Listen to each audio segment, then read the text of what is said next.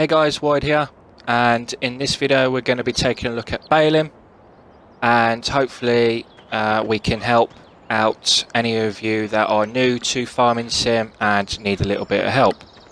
So we're going to take a look at the equipment. We've got the round baler, the square baler, we've got the silage wrapper, and we've got the auto stack. There is an auto stack for round bales and square bales, so be careful not to pick up the wrong type of equipment for the bales.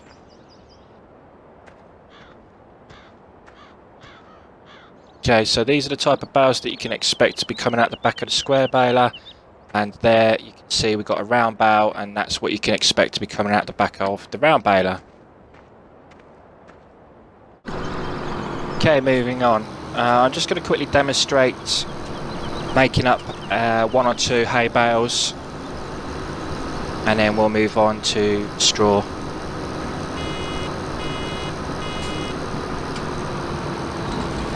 The round baler is a nice machine to use. I like the fact that it does bleep when the bale is almost getting full. Square baler doesn't do that. There is no need for square baler to do that, as they automatically just unload onto the field.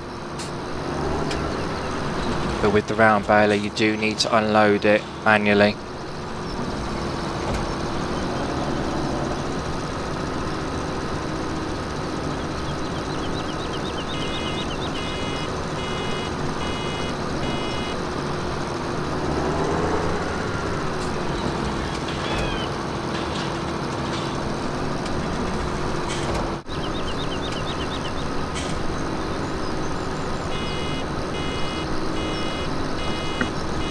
And this is straw bale.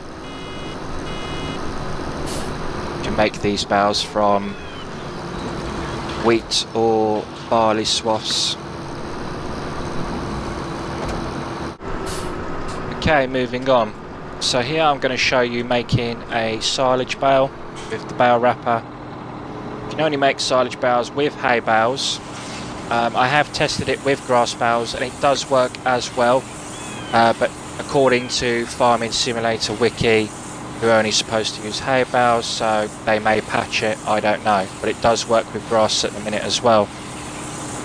You can make a decent price from silage bales, so if you do manage to make more than enough, I would recommend selling a few to keep you out of debt.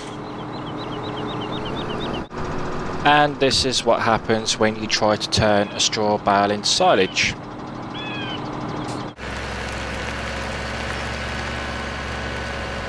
Okay, so I thought it'd be a good idea to demonstrate that you can take your bales to any of the animal farms and feed them directly with the bales.